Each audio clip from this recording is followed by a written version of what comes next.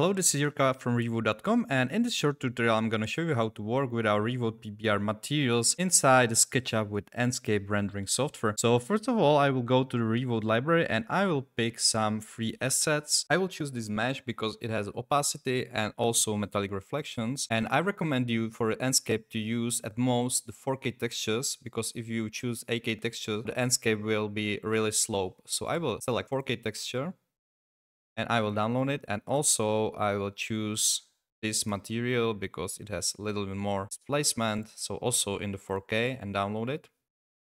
I will extract the materials here and I will go to the SketchUp. First of all, I have to create the material, so I will create a new one and rename it like this, and I will upload the color map of first material. So I have to go to 4K folder and find the color map here, and I will apply the material to the object.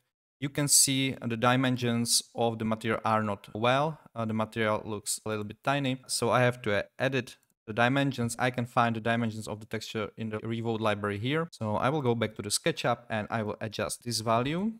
And now you can see the dimensions of the textures are okay. Now I have to go to the Enscape material editor, and you can find here our new material. Color map is already uploaded. What I can upload now is either bend map, normal map, or displacement map. Unfortunately, in the Enscape you have to choose between them, but typically you can use normal map and displacement map together. So for this material I will choose displacement map, and I will find displacement map in our texture set. What I can also upload is a roughness map for reflections, and now I will start rendering in Enscape. And if I zoom in, you can see the displacement is a little bit too much. So I will decrease the value of displacement like this.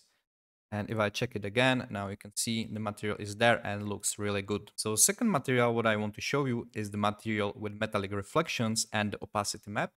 So I will just re-upload the texture, color map, second material. I will re-upload the texture of the roughness map of second material. And now if I change the height map type to bend map or normal map, you can see the new feature appears here. It's called transparency, and here we have to upload our opacity map. As a type, we will use a cutout. So here in the texture slot, I will place opacity map.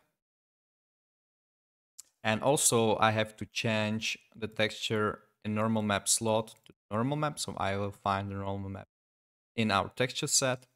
I will start the rendering again. And you can see opacity map works well, but one feature is missing, and it's metallic reflections. So I will just increase this parameter and I can check the scene again.